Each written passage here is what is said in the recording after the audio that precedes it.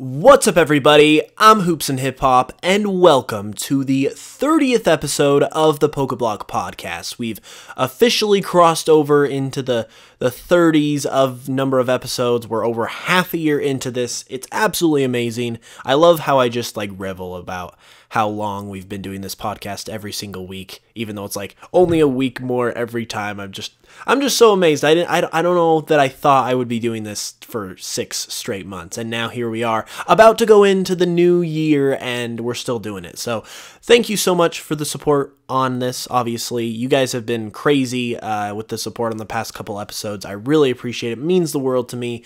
So I'm really glad you guys are enjoying it. As we approach the end of the year and we're getting into Christmas time, I really hope you guys are all having a great holiday season. I hope you guys are enjoying time with your friends, your families, and I just really hope you guys are just enjoying it. It's definitely a great time of the year, and not only is it a great time of the year because of the holidays, it's a great time of the year because of Pokemon. Obviously, Pokemon Sword and Shield just came out about a month ago, and we just got something else interesting announced that's Pokemon related literally yesterday as I'm recording this, and that is going to kind of be the focus of today's episode.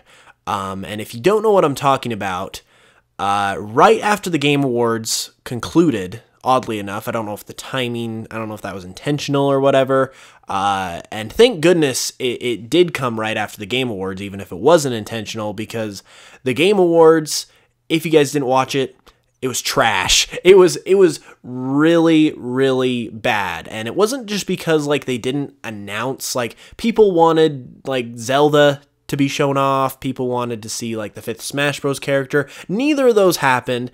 And it wasn't even because people didn't get to see what they wanted to see. It was just bad. They ended off the show. Their big reveal was a Fast and Furious game that legitimately, based on the graphics, could be played on a PS2. It was that bad. It was legitimately that bad.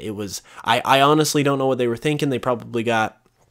People were saying they probably got bribed from the Fast and Furious movies to show it and give it that exposure or whatever. But yeah, it was bad. It was awful. I hope they get flamed for it, honestly, big time, and then they come back and actually fix their crap for next year, because they had several good shows leading up to this, and this was the 5th year anniversary of the Game Awards as a thing. So I'm really, really surprised they didn't try to go all out for that even more so, and instead they took 5 steps back. They went back to basically what it was at the beginning. It's you don't, they finally have built this up to a point where it's respectable and people actually take it seriously, and then they went back to just showing off crap, basically. I mean, there were some good games that were shown off. They showed off they showed off the new Xbox, so that is a big announcement. They showed off Bravely Default 2 for the Switch. That is pretty interesting. They showed off a new trailer for Final Fantasy VII, the remake. They showed off a couple other interesting things that are really cool, but for the most part, it was just kind of like a flat tire, a big old fart in the face. It was not very good. But with that being said, the reason why it was so the timing was perfect for Pokemon to announce this, because it kind of gave us at least something cool to end our night off with in terms of announcements, was that they are going to be doing a new anime series for Pokemon Sword and Shield for Pokemon. We're getting a new Pokemon Sword and Shield anime, but it's not necessarily the kind you think. First off, the name of this Pokemon Sword and Shield anime is called Pokemon Twilight Wings, which even that name alone gets me intrigued, because a name like Twilight Wings sounds way, way more hardcore than Pokemon has ever allowed itself to be. That sounds in terms of anime, that's a pretty intense, legit anime type name. And Pokemon, as far as being an actual anime, it kind of just dips its toe in the water as far as all of your stereotypical anime type stuff that tends to go on, because obviously it's more directed towards kids, so you're not getting into the real juicy stuff that a lot of people love anime for. You're kind of dipping your toe in the water again, so to speak. So with a name like Twilight Wings, it's like, man, that's kind of like extra anime for Pokemon. That's how I feel. So that gets me interested right off the bat. Secondly, it's not going to be a full-on anime series like the main anime series, and I am gonna touch on that a little bit later just because we're talking about anime. But essentially what this is gonna be is it's gonna be Pokemon Generation style. If you remember a few years ago, for the 20th anniversary of Pokemon, they released these. They did the short Pokemon Generations series, which was essentially, it was a series of short episodes. The episodes were basically 3 to 5 minutes in length. They released one every week on YouTube. So YouTube was the platform they used to show it off. And it basically ran every week until it was done, and then it was done. And this is very much going to be the same thing. It's also going to be uploaded to YouTube and shown off on YouTube. And every single episode is going to be 5 minutes approximately. And there's only 7 episodes. So it is sort of a limited short series.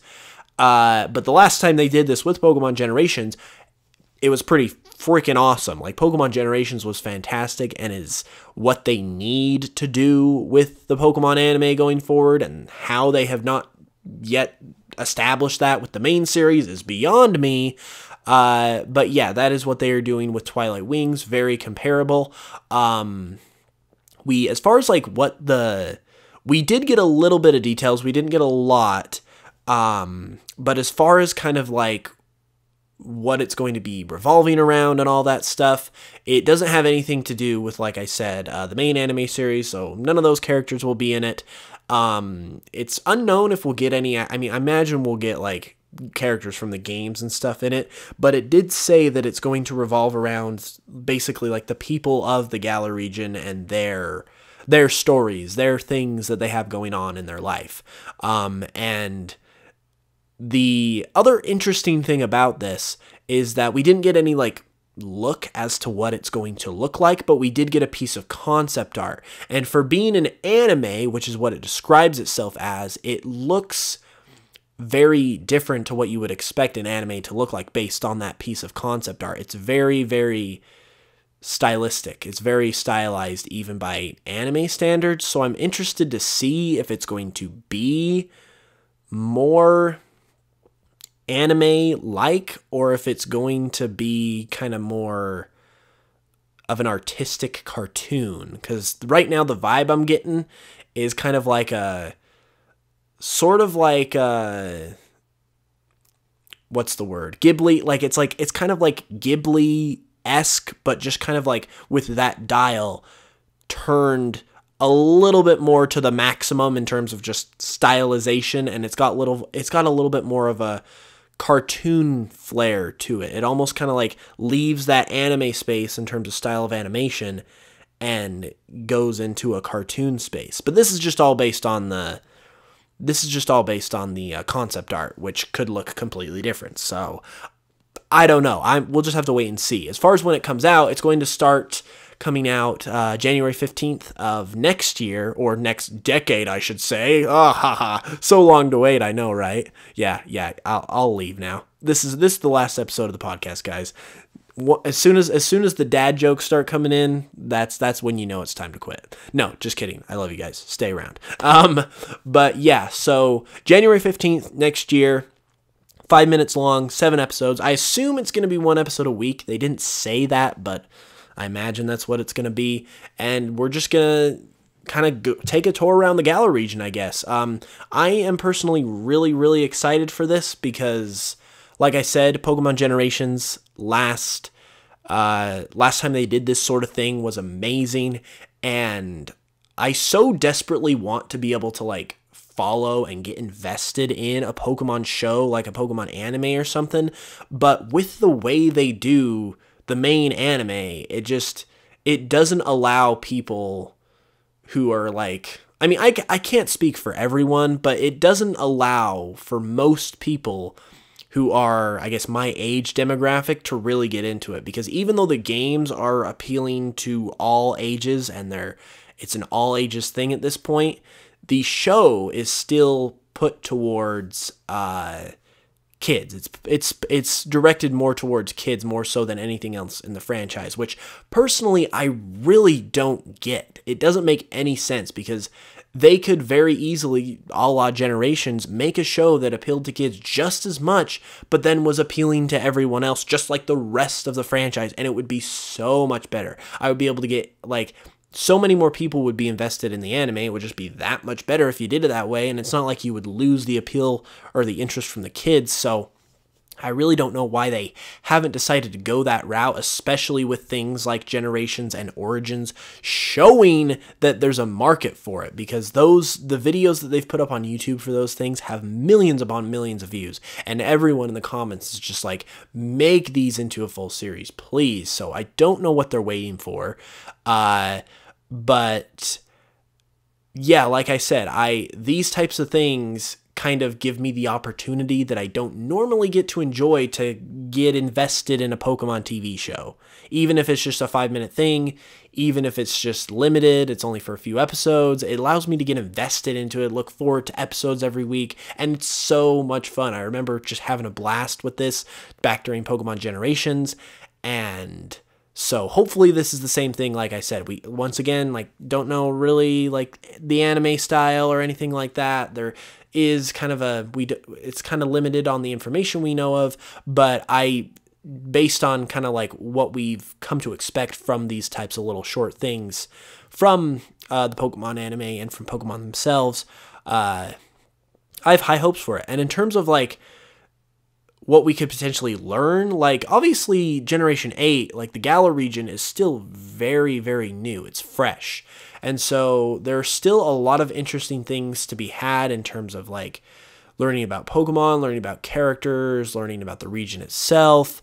And so I think because the series is gonna be going around highlighting just different people and just kind of what is going on in their life, I imagine we could learn and get some kind of like interesting looks at some of the characters in the region, or some of the interesting points of the region itself, and get some really cool stories that are told. So I'm really interested and looking forward to that. And so I will really be following this series heavily. And I don't know what day January 15th is. I'm going to look that up right now, actually. I would assume it's a Friday. Where is it? Where is January? Okay, here's January. No, so January 15th is a Wednesday. So with it being a Wednesday, if they were to do it every Wednesday, we could kind of have a segment on this podcast where we talk about the episode the following Friday. So 2 days later, we kind of do a recap of the episode, which would be a ton of fun. So hopefully that remains the case. I remember Generations did it every Friday, but if they do it every Wednesday, which is what the first episode is going to be at least, that is something we could definitely do, which would be awesome. And so, yeah, I'm basically I'm really looking forward to that. Really excited to see what comes of it and all it has to offer. So moving on from that, since that's basically really all there is to say there, I did want to get into the actual anime for a little bit, because if we're talking about anime, we might as well talk about the main series. And I haven't really touched on that at all, as I've been talking about the actual games and stuff like that. But the actual anime itself has just barely kicked off. It's a few weeks old at this point, at least in Japan. It's not going to come to America or like the West for a while, because it's got to get translated and stuff. But as far as the anime, because like I just said a few minutes ago, the main series has always been more directed towards kids. I've never really been able to get into it, and to its credit, I will say, even though it's still very much that way in terms of its demographic it's targeting and the look and feel of it and all that stuff. It is going for a really interesting angle because, as you might have heard, it's obviously Ash and his new partner Go that he's traveling with, his new travel companion. They're traveling to every single region. So the series is going to take place across every region as opposed to just Galar. And that obviously is going to allow for a whole new scope of things to happen, which is really interesting and cool. So like that really opens up a lot of possibilities in terms of, obviously, like, you could get new characters that return. You could bring back like old evil teams, which would be really, really cool. And then they've even shown off like legendaries that are already popping up. Like Lugia pops up in like the second episode or something like that. It's crazy. So I haven't seen any of the episodes myself because, once again, they're only in Japanese at this point.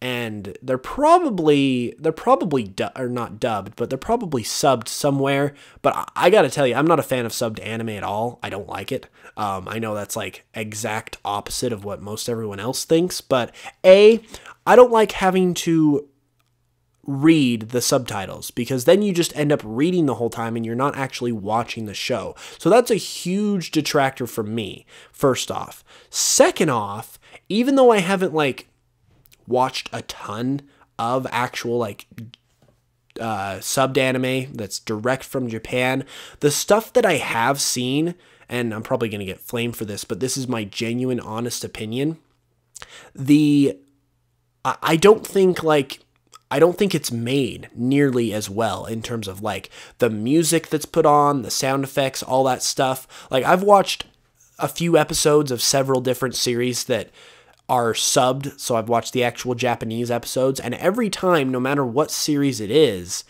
the music is always way off in terms of the emotion it's supposed to be portraying in that moment. Like, the music never fits the moment. The sound effects and all of the Foley, which is a audio term for human-made sound effects, because yeah, that's a thing. So basically, just like all the sound effects and different things like that are supposed to make the scene come alive, basically, they just feel super off to me, and they felt that way every time I've tried to watch a Japanese episode of any anime, whether it be just regardless of the series. And so every time that happens, in addition to having to just read what they're saying the whole time in the subtitles, it just feels completely, I don't feel immersed into the show at all. It feels very apparent that I'm watching a TV show as opposed to getting enraptured in the story and what's going on. So I know that's like going to be opposite to what everyone else thinks, but yeah, like, I absolutely prefer dubbed anime over subbed anime for that reason. I'm not a giant anime watcher in general, so like, you don't have to like kill me, because it's like I'm not really like huge into it, I guess, one way or another. Like, I like anime, but I don't have like a ton of shows I'm following all the time or anything like that, so it's whatever. But basically, I haven't seen any of the episodes yet, but the clips and stuff that I have seen, there's some things going on. Like, Ash and Go, they're running into legendaries, they're traveling all over the Pokemon world. That premise gives this series some promise.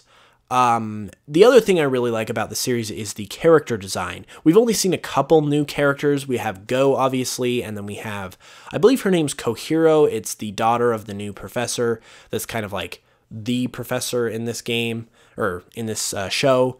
And the character design for these characters is absolutely on point. It's really, really good. The new characters look really well put together, and they look really interesting looking. So that's another thing I really like about this series. The only thing that I don't really like is the animation style. The animation style is still pretty identical to what it was in Sun and Moon. It is a little like, it is tweaked a little bit more, so it's not quite as just like purely goofy and just like, I guess, like cartoony. Like, there is a little bit more of a traditional anime flair to it as opposed to what we had in Sun and Moon, but it's like, I would say it's like 80% of what was in Sun and Moon, and I absolutely hated that animation style. I did not like it, or the art style, if we want to get technical, did not like it at all. So that kind of detracts it for me a lot, especially because I know, once again, it is going to be more appealing to kids, and it's just going to be like it's not going to like take itself seriously enough. So the fact that it's like that art style is a little more kiddish on top of that, it just takes me out of it. But when we finally get English episodes, I'll give it a shot. I'll try it. I don't see myself watching the Japanese episodes, but there is a lot of potential with this series, and so hopefully it can do something good. Hopefully this Twilight Wings episode or series can be awesome and live up to its predecessors in Origins and Generations. And I think one more thing I guess we could talk about as we sort of round off this episode of the podcast is, why would they call it Twilight Wings? Like, Twilight, that's a very, very specific name. Like, that is a very specific name. Like with the previous series, you had Pokemon Origins because it was a anime portrayal of the origins of the series with the events of Red and Green version, and it was very true to those events. And then you had Pokemon Generations, which was a series about things that had happened across all of the different generations of Pokemon, so it was very appropriate. Twilight Wings could be anything. Like, we don't have, like, naturally you would think like a bird Pokemon, like it could be about a legendary, but in the Galar region where this special is focused, we don't really have a legendary Pokemon that has wings. We have a total of 3 legendary Pokemon. 2 of them are wolves and don't have wings, and one of them is a giant space dragon who I guess technically has wings, but like, he's like this evil, like dark, menacing space monster type of dragon. So Twilight Wings doesn't really describe him in any way, shape, or form. So I'm not really sure what they're going for with that name, but I have no doubt whatsoever that there is a very specific thing that they're going for, because like even with it being anime, you don't just slap a name like that on your show and call it good. Like, it's got to have some meaning. You're not just going to give your whole series a name that has no meaning. So I'm sure it'll kind of be revealed as time goes on what that meaning is about, and I'm really interested to see, because like I said, that name is more kind of anime-esque than anything we've ever had for the Pokemon anime, so I'm really interested to just learn more about that alone. And I'm also interested to see if this is going to be like a continuation sort of series, because with Pokemon Generations, every episode was its own thing, because obviously it was going from generation to generation and different event to different event, and it was kind of just each episode was its own thing, so it didn't really like continue or build up a story. So I'm really interested to see if this one builds up a story at all, because it's all in Galar, it's all in one region. I that could be possible, but I also could see it kind of just being its own thing, just based on the nature of the series and based on the fact that it's focusing on like the stories of the people of the Galar region. Like, we're not really following one protagonist, it doesn't sound like. So overall, I mean, like, regardless of which way it goes, if it's like a one-off for every episode or if it's a continual story, I'm just really interested either way. And like I said, I'm really interested to find out what that Twilight Wings name means. Maybe right at the end of the series for the last episode, Twilight Wings is going to refer to a brand new mythical Pokemon, and it'll come out, and that's how they'll reveal it. That would be dope, because not only would that just be a great way to reveal a Pokemon, but also if you've been listening to me in like my videos and my podcasts and all that stuff, if you've been following me and my content lately, I've been talking about the fact that there's no new mythical Pokemon in Generation 8 as of right now, and there's not even one to be data mined whatsoever like we've had in the past couple generations, which is starting to lose my voice here, but that's very strange for Pokemon because they always have mythicals to distribute. They always have mythicals in general, and the past couple generations they've had them in the games, like the data of the games. So even though they haven't been revealed right away, they've still been there, and we could still tell that they were coming. This generation we don't have that, so it's kind of a wait and see sort of situation, which is really, really interesting. It makes you think, because you couldn't possibly imagine that they just wouldn't have any mythicals in this generation. So if they are going to have a mythical, it kind of makes you wonder, like, what makes this mythical so important that it's like completely not even in the game's data at all? Have they kind of finally wised up to people data mining the game, so they're protecting the reveal of it? Or is it just that much more important and they're doing something special with it to the point where they've intentionally taken it out of the data of the games? No idea, obviously. We're just going to have to wait and see, but maybe this Twilight Wings series could connect to that. That'll be really interesting to see. But with that being said, since I'm clearly starting to lose my voice, apparently I think I still have like lingering effects of a cold I had several weeks ago, and so when I talk for a half hour straight, my voice kind of chokes up a little bit. But yeah, I'm starting to lose my voice a little bit, so I think now would be a good time to call it, since we're about to our time anyway. But with that being said, I hope you guys enjoyed as always. Thank you so much for listening. Thank you so much for your support over the past couple weeks, as I said earlier. Absolutely amazing. I really hope you guys are enjoying your holiday season. Obviously, I'll be back next Friday, so be sure to subscribe or follow wherever you're at. You can also follow me on my own channel for more Pokemon content all the time if you're interested in that and haven't done that yet as well. And with that being said, I'll be back next Friday with another episode. So with all that being said, hope you guys have a great week. I love you all, and until the next one, as always, I will smell you guys later.